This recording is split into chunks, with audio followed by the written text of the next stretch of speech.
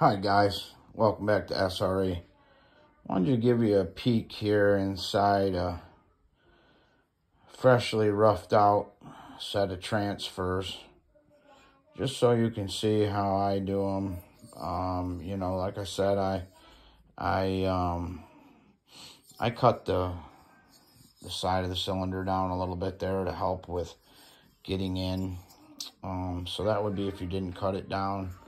And that's the way I like to do it, round it. Air likes radiuses, not sharp edges, so try to radius everything that you can. And so that's how I like to cut them out. Just kind of a quick vid. There's my exhaust port. Not throwing out the numbers. I worked really hard and spent a lot of money to figure them out. You know, cut a lot of bad cylinders. Even though I have that, you know, the program there, it gets you in the ballpark, but there's still a lot of room for improvement. But this cylinder right here has got our drag mod numbers in it.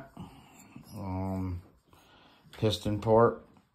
For some reason, I seem to be able to make a lot of power with piston ports. You know, other guys swear by case reads. I seem to be able to just, I don't know, whatever the reason is. Not going to get into that, but seem to really rock with these. I mean, of course, my case reads are kick-ass in my opinion, but I seem to really think these are like outstanding. You know what I mean? As far as power is concerned. So this 34 is really going to make it. Absolutely really going to get it done. Here's the pop-up after it's been mounted. So just to look at everything, I just... Oh, and here's my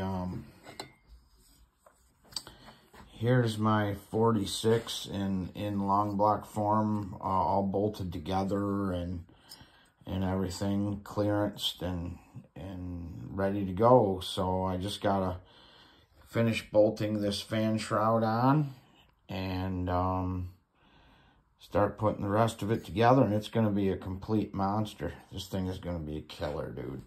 I can't wait to run that thing. I'm excited. I'm setting it up for Q16, the oxygenated fuel. I've got an oxygenated carburetor that Keon did for me.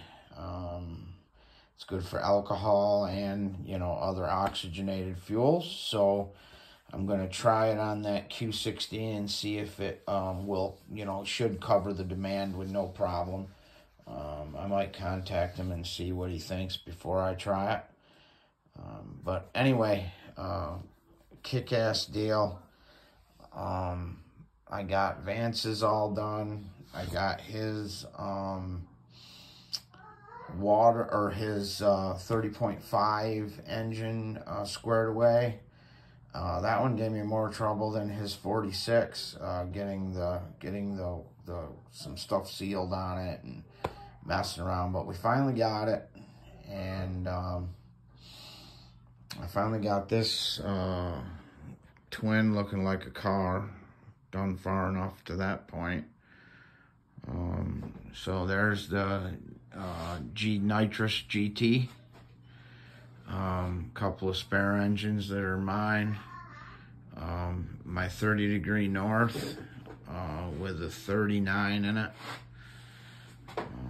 My 46 powered XLT, Rover XLT, and my RCMK buggy, which I absolutely love. So be looking out for as soon as the snow melts, guys. I have about 15 inches, maybe 15 to 18 inches on the ground right now. But the weather says it's going to be going on to 45 degrees for like a week straight coming up. So that'll kick the shit out of that snow. But then it'll be mud, right? So, but whatever.